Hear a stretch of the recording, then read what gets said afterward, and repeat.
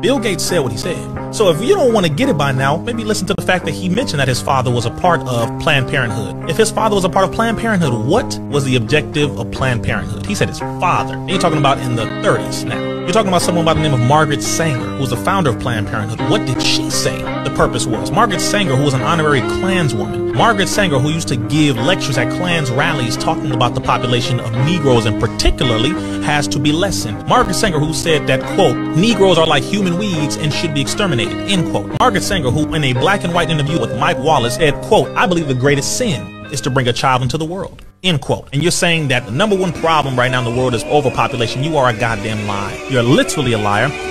Facts! Mic drop!